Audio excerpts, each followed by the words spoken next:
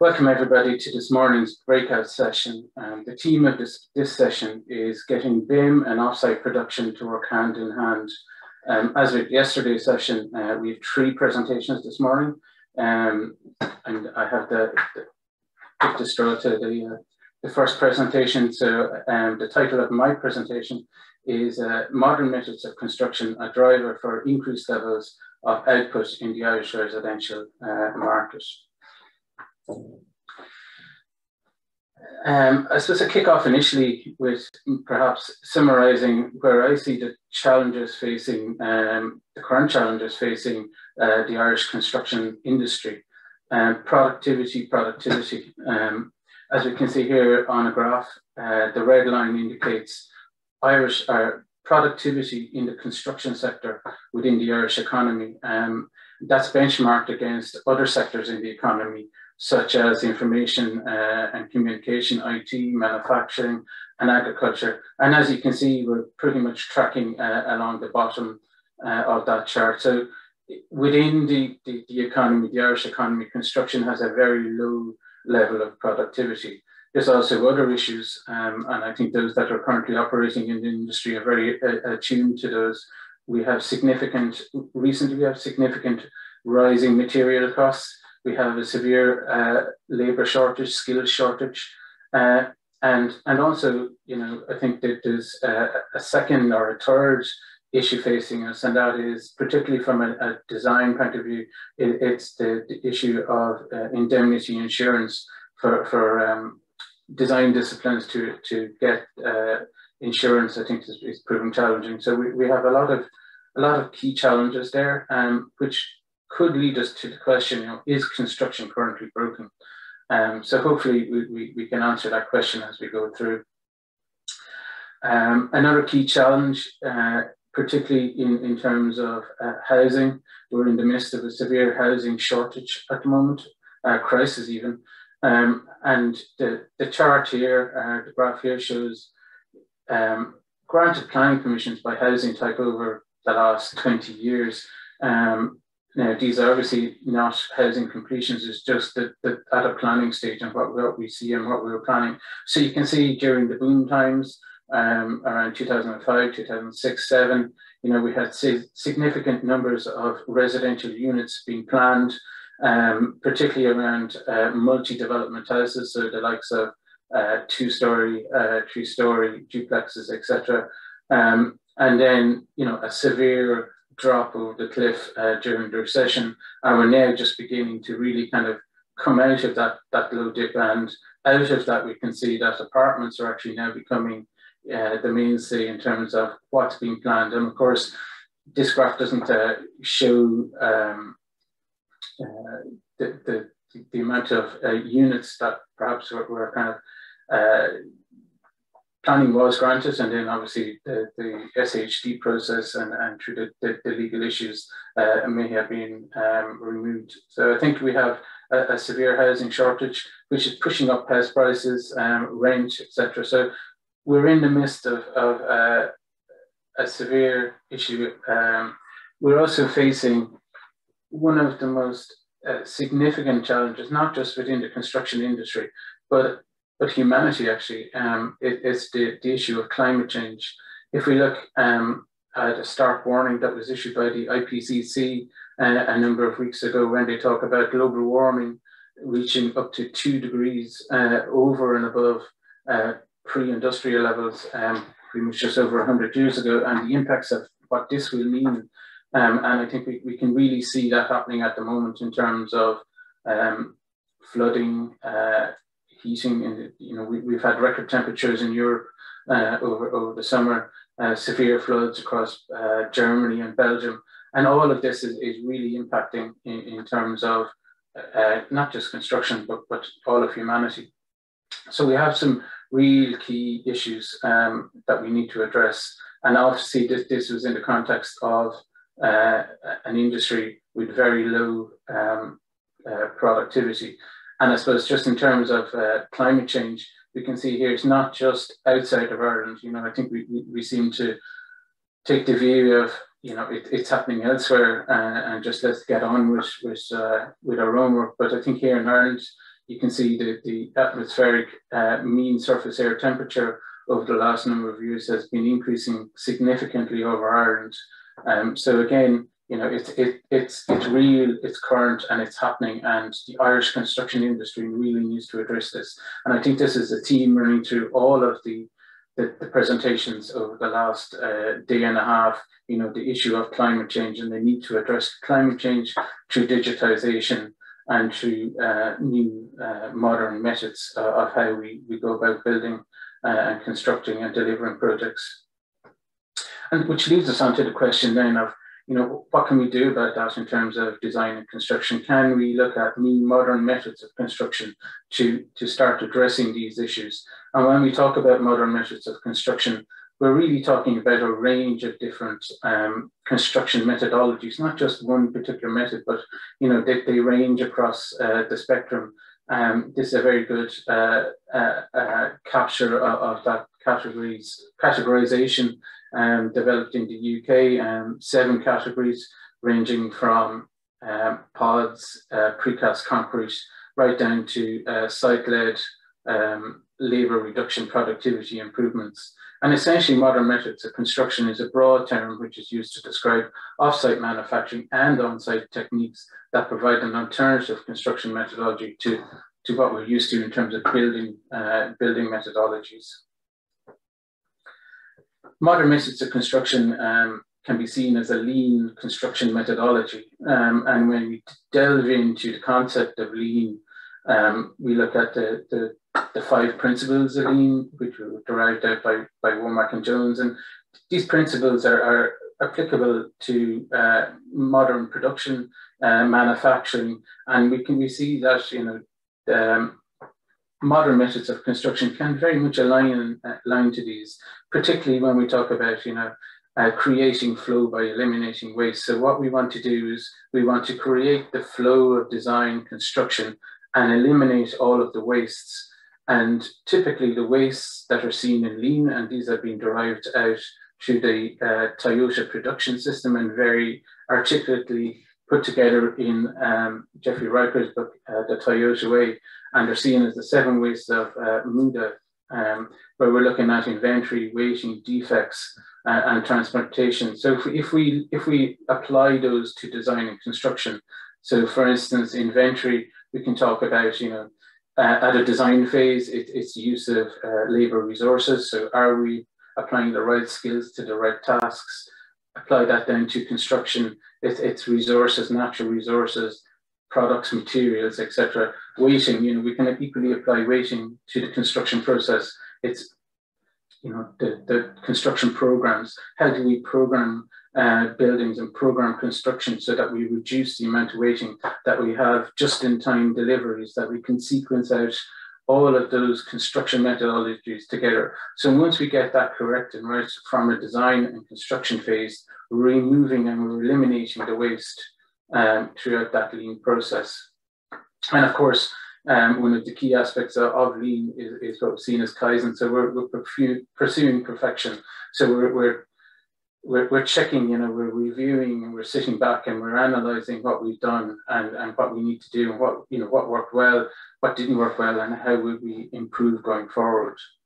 So I think lean very much is obviously modern methods of construction, digitization, they're all lean processes. So we're bringing both of those together in an environment which hopefully can help and tackle those challenges that I outlined earlier. So again, just getting into you know, modern methods of construction, there's a number of reported benefits, and I'm sure Micheál can run through from his own experiences in the next presentation. But we can see improved productivity and innovation.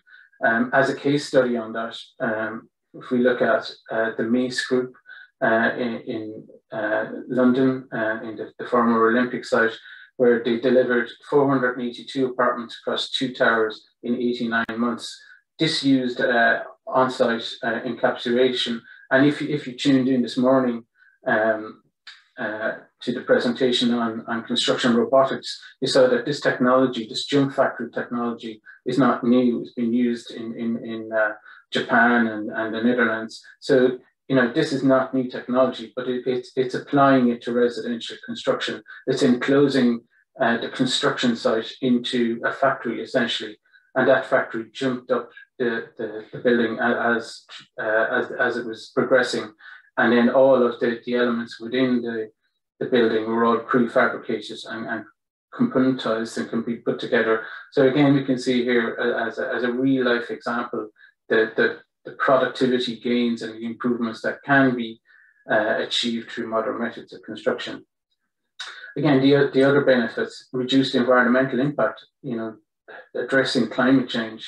If we talk about the concept of moving a lot of construction methodologies to a factory-based environment, producing them and manufacturing them off-site, we can see that we can optimize the amount of material usage. We can reduce the amount of energy consumed into building. We can optimize the construction sequencing, the logistics, the delivering of materials to site.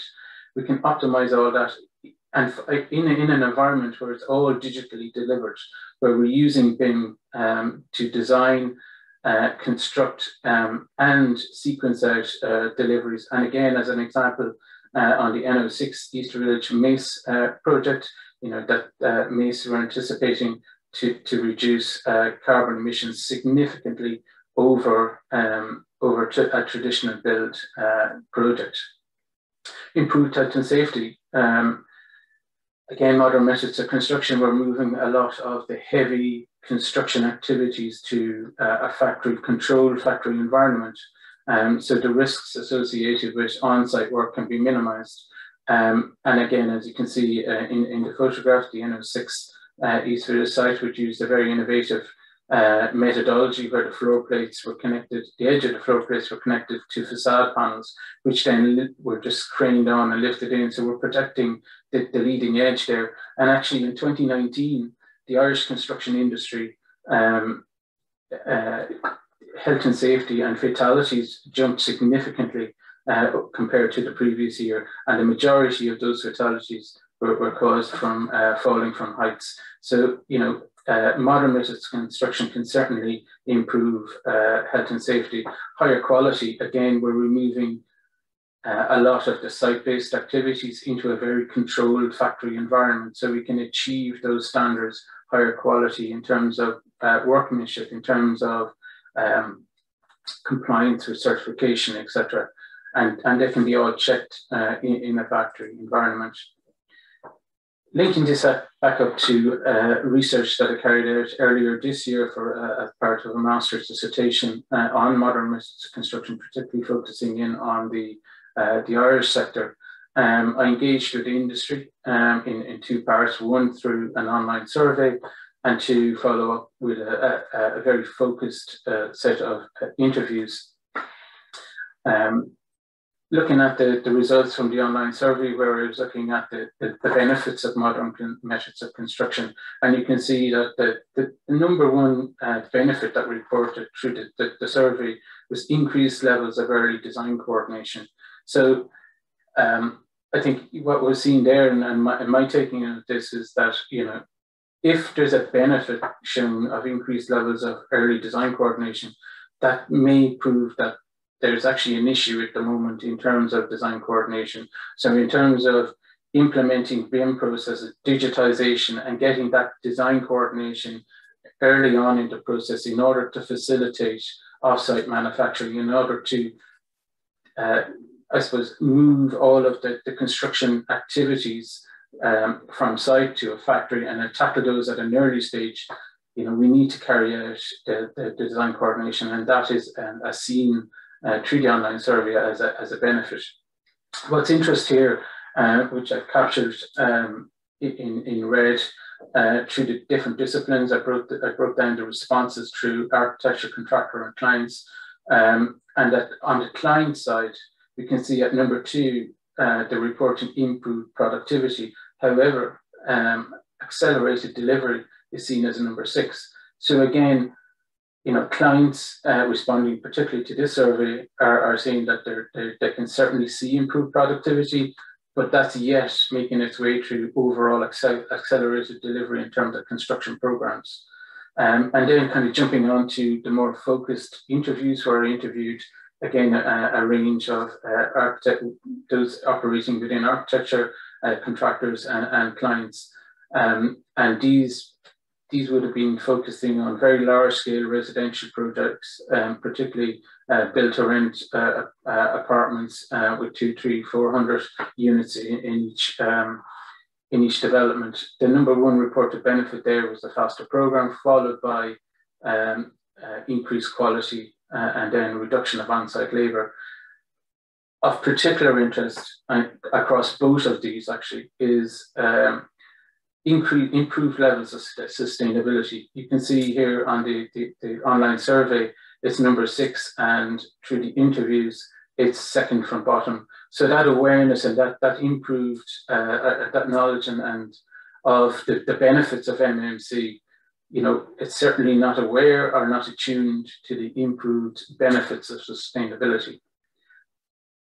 If we jump on again to the barriers, so looking at the barriers through the survey and the interviews, again, number 1 was lack of incorporation at design stage.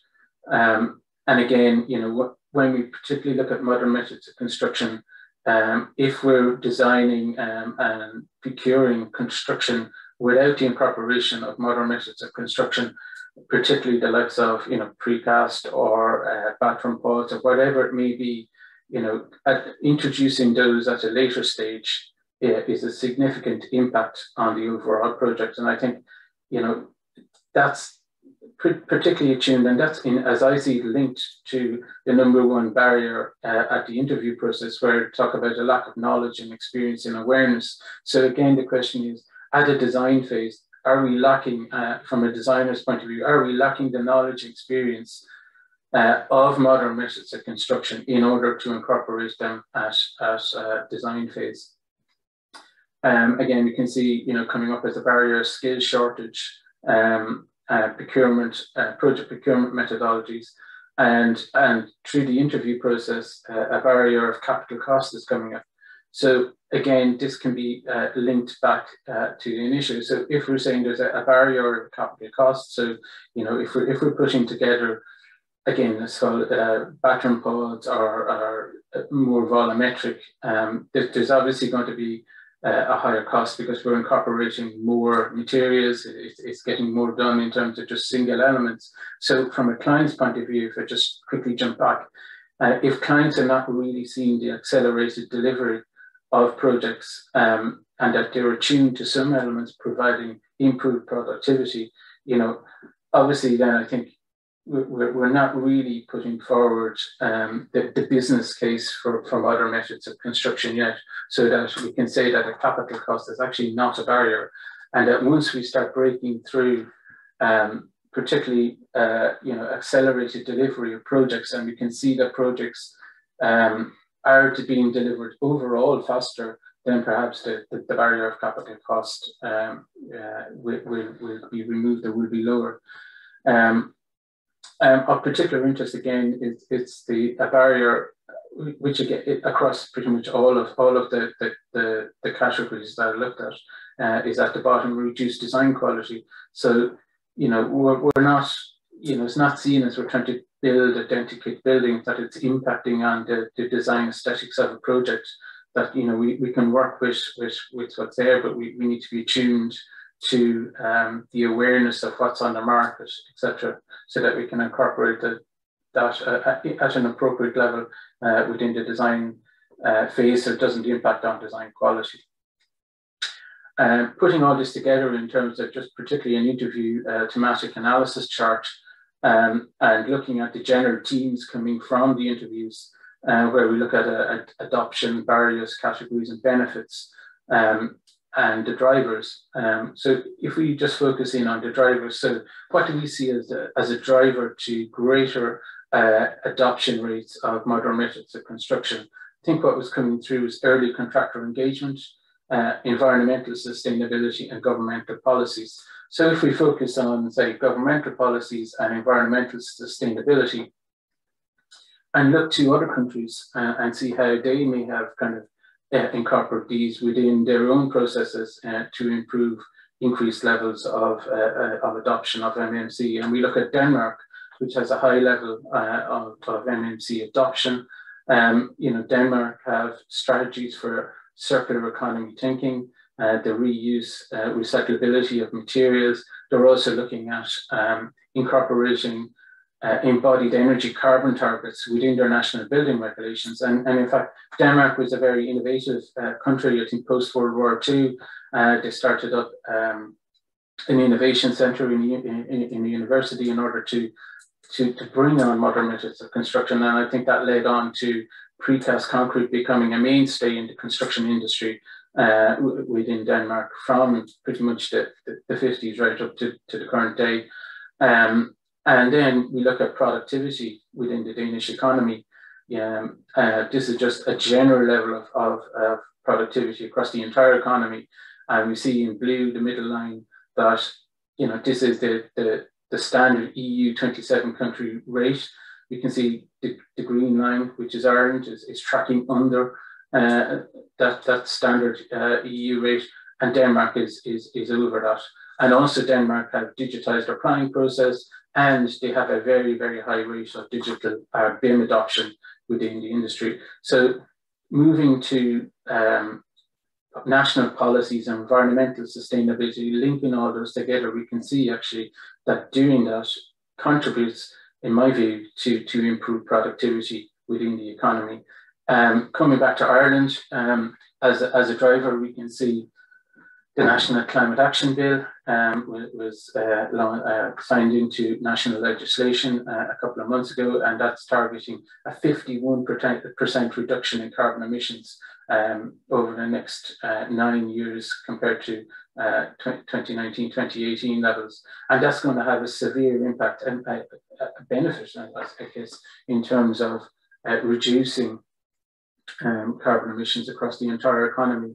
It's not yet defined out in terms of sectorial levels, and that's coming in the next week or so from government. So, what will the construction industry need to do in order to play a part within that overall 51% reduction in carbon emissions? And it's going to be challenging and challenging for everybody within the industry. So if we're talking about a method of construction, of design and construction that really targets the potential to reduce carbon emissions, reduce material wastage, I think we can start linking up that in terms of integrating it within our procurement and construction methodologies.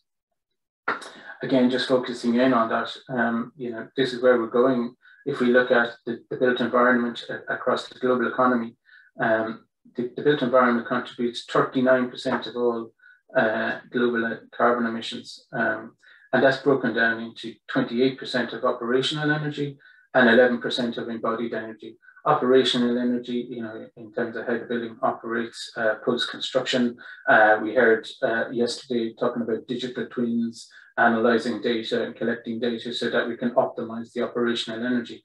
But again, if we focus particularly on the embodied energy, and if we look at the life cycle of a project, particularly at design phase, so if we're saying at design phase, and this in my view is the critical phase that we need to start addressing embodied energy.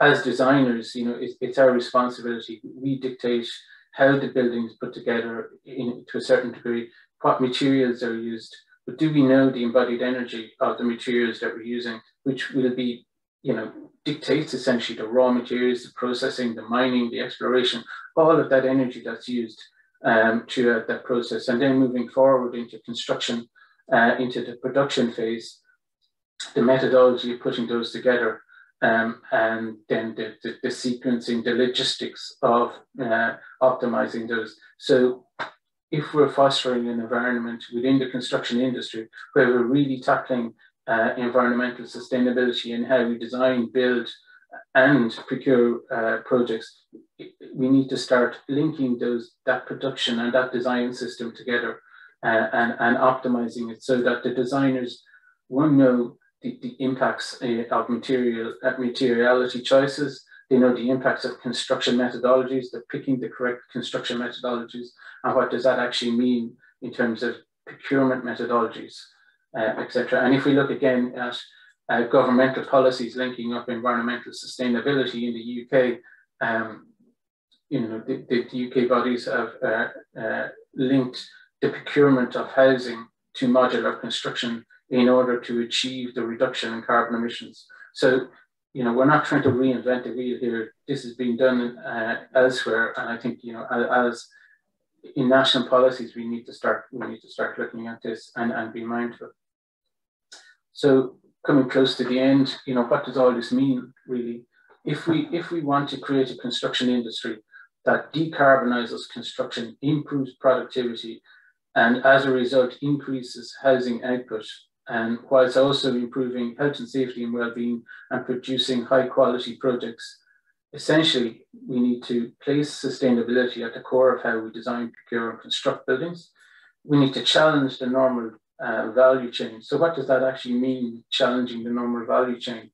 Looking at procurement methodologies.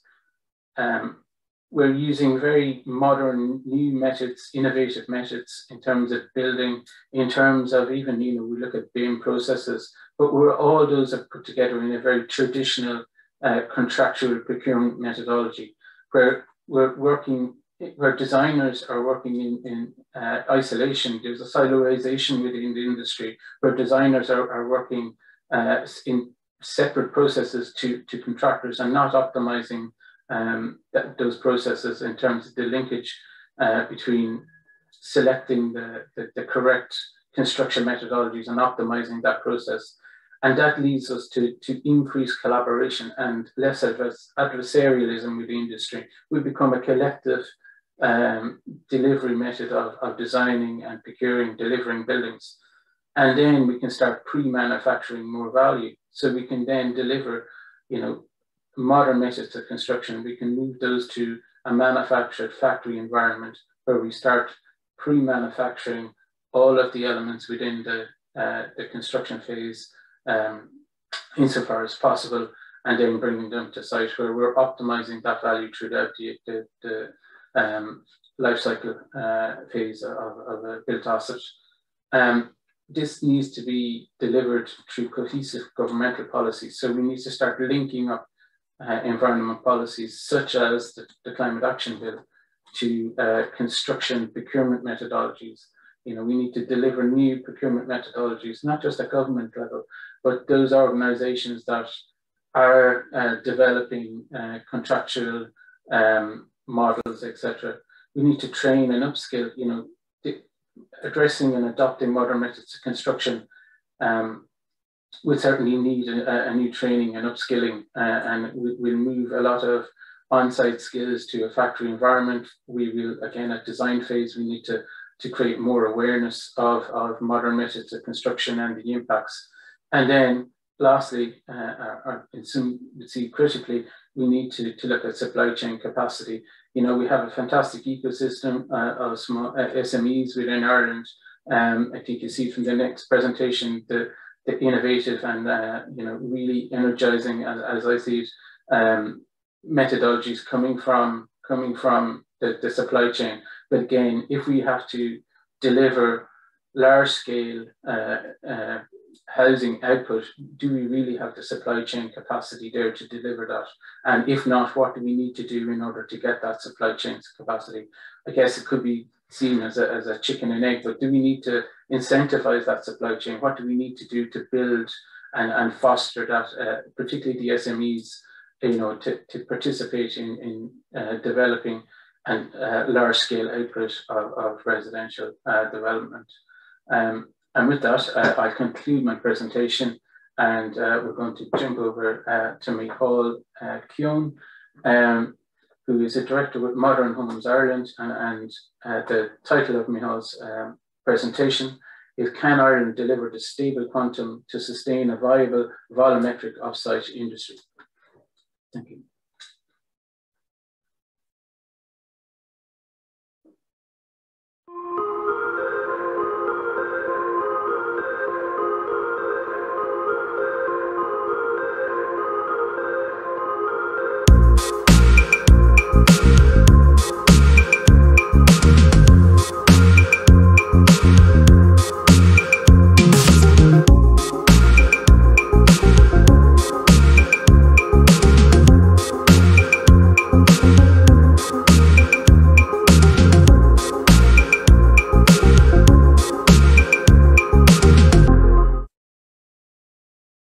Hey everyone, thanks a million for that introduction, Pat. I think we're probably very aligned in what we're saying and very aligned in what the presentations are running through. So I'll clatter on pretty quickly with some of the slides. So as Pat was saying, from a safety perspective, you know, manufacturing, and my focus at the moment and in this discussion is whether Ireland can deliver that sustainable quantum to have a proper volumetric offsite industry. So when we start to look at some of the stats against what Pat was saying, when you look at manufacturing, in theory, it's about 5 times safer than traditional construction. So that's across the EU and the US, very similar figures. So from a safety perspective, you know, instead of trying to build a first of a kind all the time in a construction site, it's a many of a kind in a factory environment. As Pat has mentioned, again, just around the energy consumption or the embodied carbon and the environmental impact. You know, construction is over a third of all waste generated. Offsite manufacturing reduces that, and we've tracked it in the factory at over 80%. So there's over an 80% reduction in waste, which is phenomenal. And from a global perspective with regard to environmental change, it's really important. And when we look at embodied carbon, we're generally reducing our embodied carbon on the project by 40 to 50% at a minimum. So again, you know, fairly significant numbers. If we look at some of the UK stats from 4 and 5 years ago, and our Irish stats follow the same trend, the people that should be coming out of trades now don't exist. So if there was a skill shortage a couple of years ago, it's actually only amplifying at the moment, because the situation that we're having is construction is ramping up. Obviously COVID has had a massive impact, but construction is ramping up to a fairly significant level, and the tradespeople just aren't there. And I think anybody who's on this call involved in the industry will know that it's really, really difficult to get. We've great tradespeople, but there's just not enough of them. And then you look at the statistics of offsite delivery, and this is one of Mark Farmer's slides, or Mark Farmer's stats, and I'll reference him and like that a little bit later on again, you know. But as an industry, if we're producing things that are more often than not late, you know, 2/3 of all projects are late. Almost 1/5 of projects are over 6 months late, high-rise buildings. So it's kind of, I suppose, a condemnation in the industry, really. And as Pat had said, from an efficiency perspective, offsite manufacturing is much more efficient. With regard to quality, you know, I think people are starting to see offsite manufacturing as that proper precision engineered solution, as opposed to prefab, you know, because what we're trying to sell to any of our clients, and what people are coming back to us on is we have a 48-step quality NSAI approved process, and we'll run through that in a little bit. So what would the target be? The ultimate target would obviously be to be similar to the Japanese market, but we don't have the same quantum as the Japanese offsite or housing industry, because, you know, if you're delivering 40 or 50,000 units a year from a factory, very easy to have full automation. We'll show a little bit of that in a while in the US. But, you know, if you look at Toyota Homes, Sekisui, or Chemical Corporation, Toyota, obviously the car manufacturer, and Panasonic, you know, the number one user of Panasonic goods in Japan is Pana Homes. Their offsite volumetric housing business. So they're utilizing all of the I suppose the trends and the Kaizen technologies and that Pat was referring to earlier. So just to look at, you know, I guess what we're doing, and some people may have seen this before, but, you know, we roll our own steel. So we take a raw roll of steel, bends it, profiles it, dimples it, cuts it, and gives it a unique code. And then the guys are effectively putting it together like Micheál. So walls, floors, ceilings are going together here. And then we erect those walls, floors, and ceilings into a modular box. And the guys proceed then with the first fix works within that modular box, and then each activity. So the modules roll through the factory. Every activity has a new quality check, has a new stage in the factory, and it takes about 15 days from a raw roll of steel to having modules that are complete and wrapped and out the door. So, you know, depending on the unit, we have floorless ground floor modules, which is what this is. We can have floor ground floor modules. You have your kitchens installed. All of your windows are in DPCs, are on your lateral restraint is on, your PIR is in. They're very much finished units. They're, you know, generally about 90% complete going to site. And one of the key aspects for us is obviously design.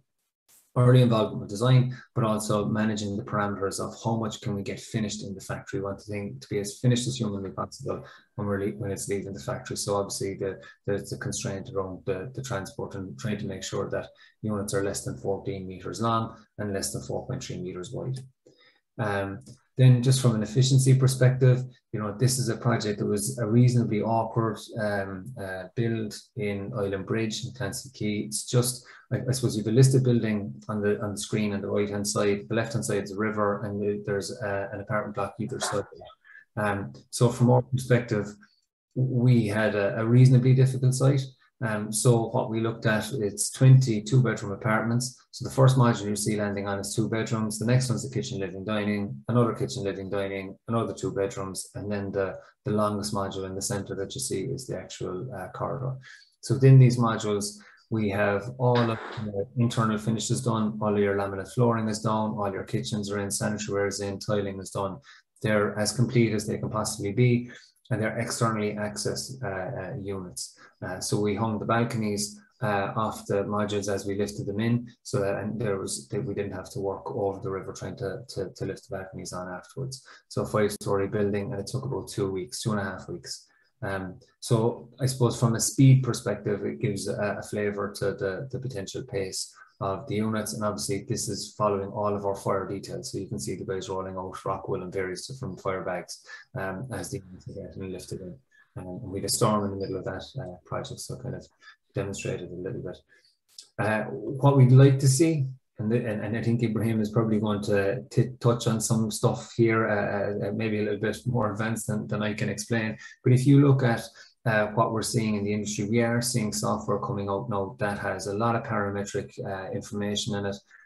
You know, very, very advanced software out there where we can pre-populate modular designs within units and automatically fill that site and do multiple levels and layers of analysis on those sites.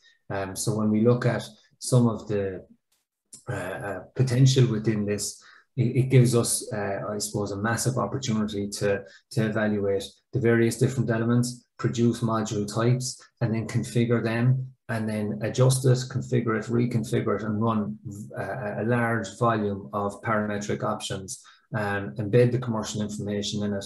And then from a developer's perspective, from a main contractor's perspective or designer's perspective, you have something that you can compare, and you can compare many versions of it and run through all of the commercial elements, the efficiency, the modular mixes, and then obviously the efficiencies with regard to circulation spaces and all of those types of things. The target, as I said, is probably along the lines of a full automation piece. I'm not sure that we can get there just at the moment without having guaranteed supply. So from our perspective, the big thing in the factory is making sure that we have guaranteed supply. We have a large volume that's running through the factory so that we can make the investment into robotics and automation. And we'll get onto that in a couple of minutes. But the robotics and automation is absolutely and utterly critical. It's easy for the guys in Japan when they have such a large volume to have ghost factories and lots of robotics and automation. But what we're seeing here is these robotics are automatically lining out the studs, screwing together the studs and the sole plates and head plates. Then they're coming along with the boarding and they're automatically gluing and screwing the boards on. So this is absolutely feasible. It's not brand new technology. It can be done. No, it's supposed to be slightly different in an LGS context, but it takes investment and it takes a definite supply chain. So we need a volume of supply that is coming into the factory. So how can we get there? And I suppose from our perspective, what we look at is, you know, certainly we'd be trying to learn from the UK and what those guys are doing. They've committed to 75,000 new homes via modular construction by 2030, which is a really significant amount. You know, that's 25 to 30% of the overall demand in the UK. And this is true kind of some of the Mark Farmer and like that reports. And we think that if we mirror that in Ireland, you're probably looking at somewhere between 8.5 and 10.5 modular houses by 2030. So we're starting to see a little bit of it. The LDA seem to be pushing a little bit. The AHBs have definitely delivered. We've delivered for Clwyd and Tua, and Clwyd are very forward thinking in this space. They've done a couple of 3D projects now, and they're sending them out for tender. And then we've also seen private developers. We're working with a number of them, and Glendale being one of them, you know, strong proponents of off-site manufacturing. And then there's some ancillary benefits. So we've spoken about the health and safety, the quality, the environmental, all of that type of stuff. But if you look, there's actually ancillary benefits. Each factory, and to deliver that quantum, you're probably looking at maybe 5 to 6 factories across the country. Generally, they're in rural locations. That's where they are at the moment. They're in Tipperary, Wexford, Ballyjames, and Cavan. There's ones in Galway. You know, so typically they're in rural or remote locations. And if we can deliver that quantum of new factories or accelerate the factories that we have, you're probably looking at generating about 3,000 direct jobs in the factory, and then probably somewhere between 3,500 and 4,000 related jobs in the locality. You know, that you're probably looking at about 7,000, you know, 6,000 to 7,000 jobs in rural locations, and high quality, stable jobs in rural locations. So that's my presentation. If there's any questions, please shout or ask them.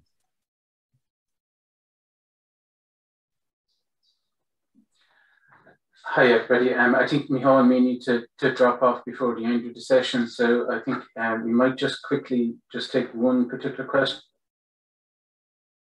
One particular question to Micheál, and I think it's more around certification and how Modern Ireland, our Modern Homes Ireland, deal with the NSAI, for instance, of certification of products, and is there something there that we need to start upscaling and addressing in terms of integrating building control and certification into the on-site manufacturing process? Yeah, the certification NSAI works really, really well. Fantastic. You know, system takes time, takes a lot of money, a lot of fire testing in particular. What would be fantastic if there was maybe a small bit more uniformity across the various different jurisdictions from a fire perspective, but I think that's in general construction. But by and large, that's working quite well. But it could do certainly with a little bit more certainty around, you know, if you have a fire test for 90 minutes or 2 hours, it'd be great if we knew that as soon as that goes in, that's automatically moved, you know. So there's a little bit of, I suppose, certainty around it. That's good. And just again, there, do we need, you know, do we need to bring in more standardization, more standard certification within the industry in order to push this forward and get greater adoption levels and perhaps move away from the legacy issues that we might have seen around prefabricated construction, etc.?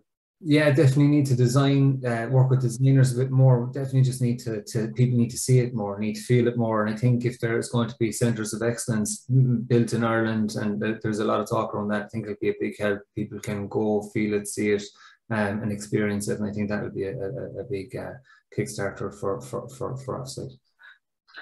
Okay, thanks, Micheál. We'll move on to our next presentation. Ibrahim Motawa, who's a professor in digital construction and building information modeling at Ulster University. And the title of the presentation is BIM-based parametric adaptive design for kinetic shell facades in buildings. So I'll just hand over to Ibrahim.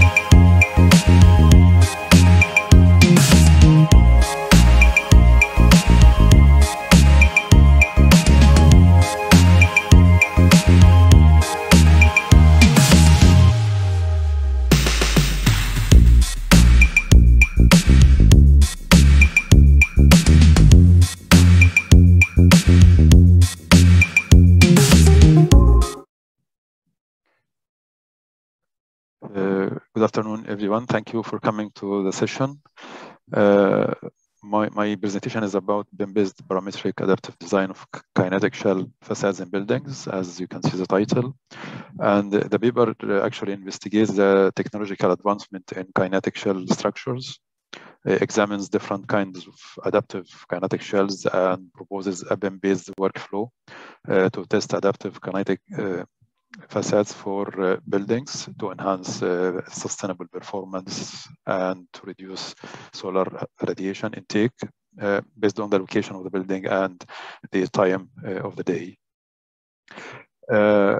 Quickly, if we talk generally about adaptive architecture these days, actually the rapid technological advancement actually allow modern design processes to start and to consider a building adaptation to the changing conditions of usage and the environmental changes and the changes in user behavior as well.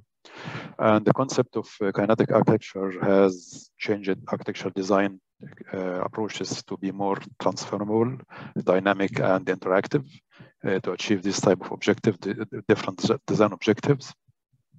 And this paper, as we mentioned, we will actually introduce this workflow to have a methodology, consider building and environmental factors to design kinetic shells that enhance sustainable performance of buildings. And the methodology actually is based on kind of different factors considered and uses visual programming languages, Rhino, Grasshopper. If we talk historically, you can say back to the adaptive architecture as a concept, you can see from historical buildings, which of course are not that advanced as we can see now mechanically. I mean, you find examples from history which have used facades to other than building, appearance, to look at the building appearance, but also to be used for military purposes, for water traffic, so different things actually can have been used before in history. And if we look at other examples, a little bit more modern, you can say in the 19th century, 1935, have shown great change in the means of using rotating kinetic architecture. And this villa was built in Italy in 1935. And the structure was quite unique at the time, of course, which allow the movement of the building rotate around the sun based on certain technology, as you can see. And the idea of having this type of kinetic architecture start as well to flourish over years. And you find here different, or you can currently find different buildings around the world, like the Space Needle in Seattle, for example, who have as well this technology embedded. For this paper, we have looked at a number of buildings which we investigated in much more detail, modern buildings, if you can say, to analyze the impact of using these systems on building performance. And the analysis actually will be a kind of guidance for the study to develop this workflow, design workflow. So these 5 buildings have different technologies to be used for the facade and the purpose of facade. As you can see here, some of them are related to natural light control, others for solar radiation protection. So for one of the buildings, for example, this Arab World Institute in Paris uses what they call it Mashrabiyya diaphragms that are controlled through pre-programmed settings to control daylight transmission and to attract, of course, audience. Has a kind of special shape based on the Arab traditions. And these diaphragms allowed light to penetrate partially into the building, and each diaphragm has a series of photoelectric cells like diaphragms of the cameras that can open and close based on certain mechanisms. And of course, this have, of course, a lot of consideration for the mechanical work and how it can be controlled. So we have here, for example, this system, as you see, just an image of how this cross section of each of these diaphragms. And this building, for example, the south facade of this building has 240 units of these diaphragms, and it allows the mechanism to perform a maximum of 18 movements a day according to the design of this system.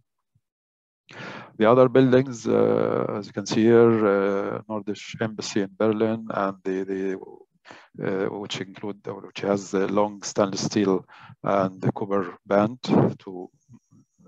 which are controlled to allow movement according to the daylight and the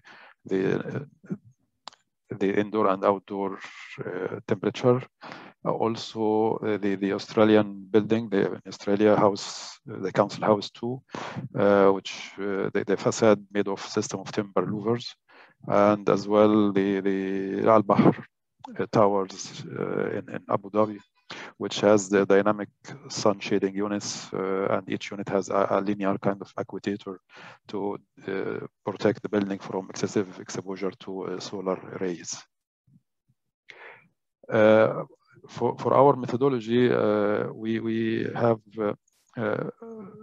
kind of defined what type of input data we need to run this workflow, and the purpose, of course, is to enhance energy simulation of buildings with this type of facades, and the workflow utilize BIM parametric design principles that provide possibility of modifying parameters without the need to create full models.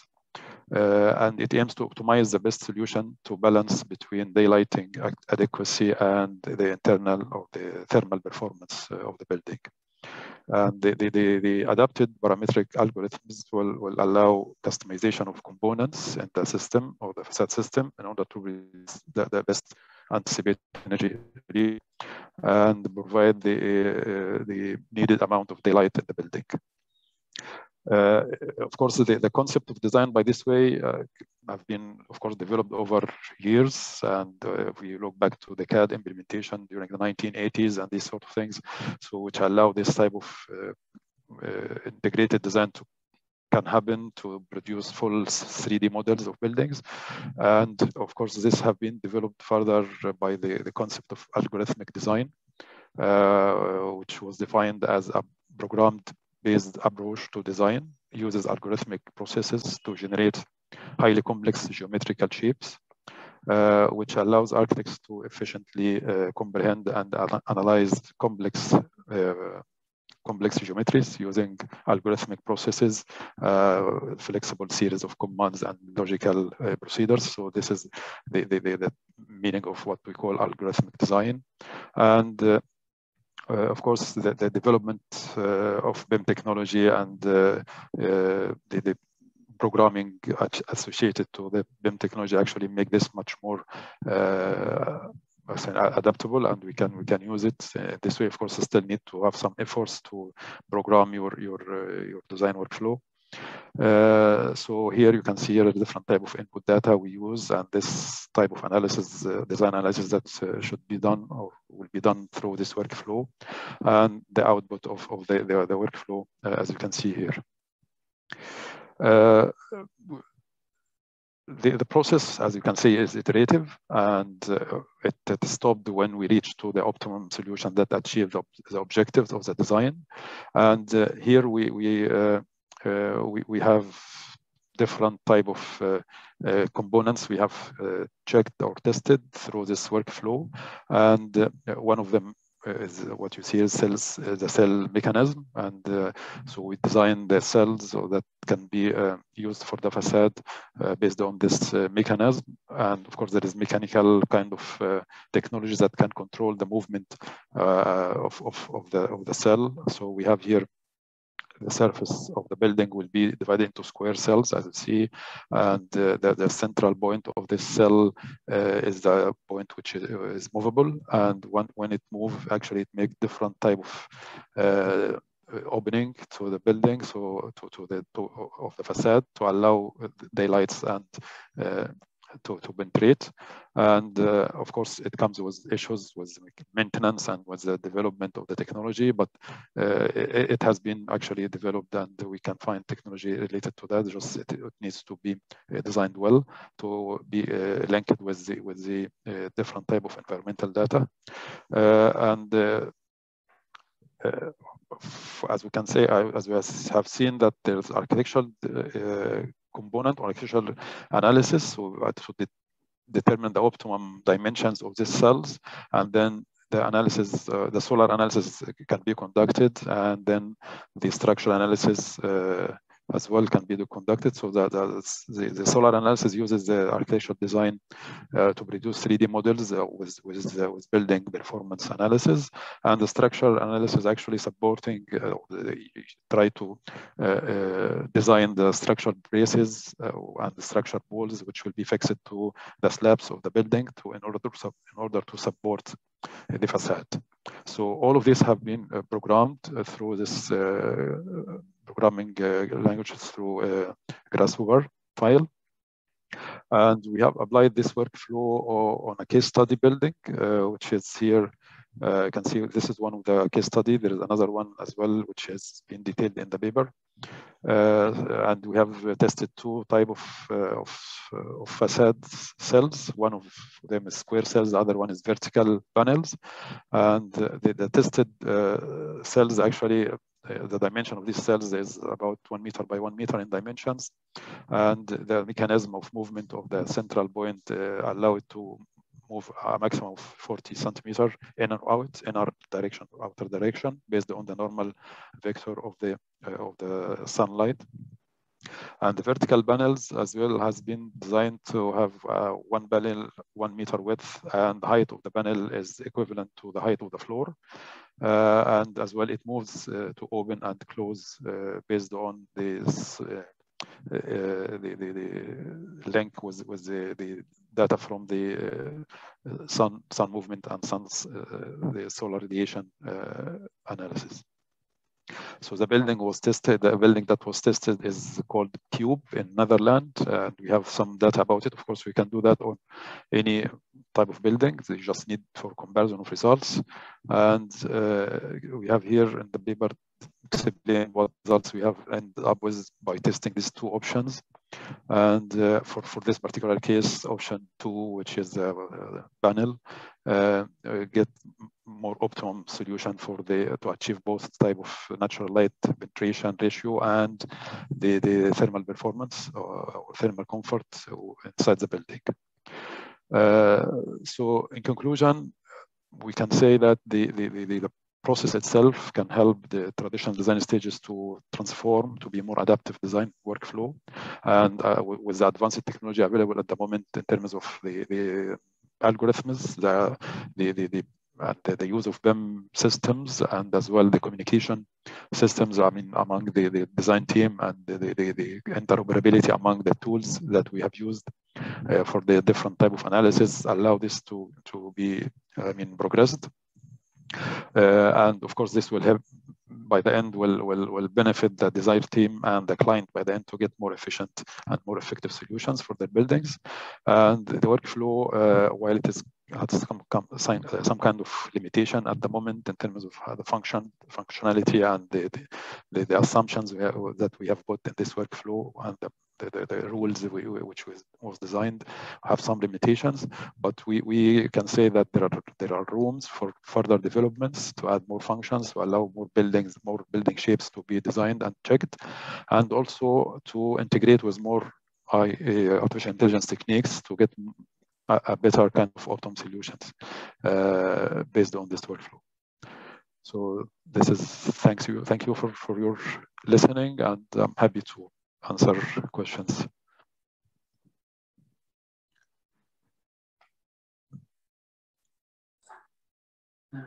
Thank you, Ibrahim. I think that concludes our session. Unless we have any questions coming through, I think it really summarized, you know, the ability and the optimization of BIM and offsite construction particularly to work in hand. I think Ibrahim's presentation on parametric adaptive design, Micheál's presentation in terms of